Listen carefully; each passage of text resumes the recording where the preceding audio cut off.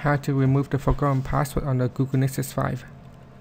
So in case you have set up a complex passcode on Google Nexus 5 for the extra security of your personal content, but you have totally forgotten the passcode and there is no other way to access the suite anymore, in this case a hard reset may help. First you need to switch off the phone, then long press altogether the volume up plus the volume down plus the power keys for some seconds.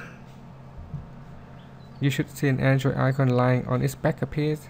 Hit on the volume down key twice. The recovery mode screen should appear.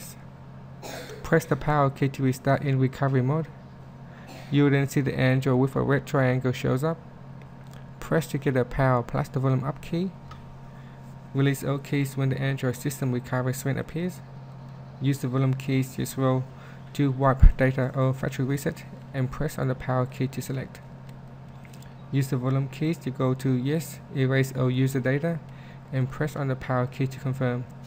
Use the volume keys to go to reboot system now, and press on the power key to select. The phone will then finish the process for you. Wait for some seconds before it restarts back to a clean state like when you first unbox it. Thank you for watching this video. We hope you find it helpful. Please subscribe to our channel for more video tutorials.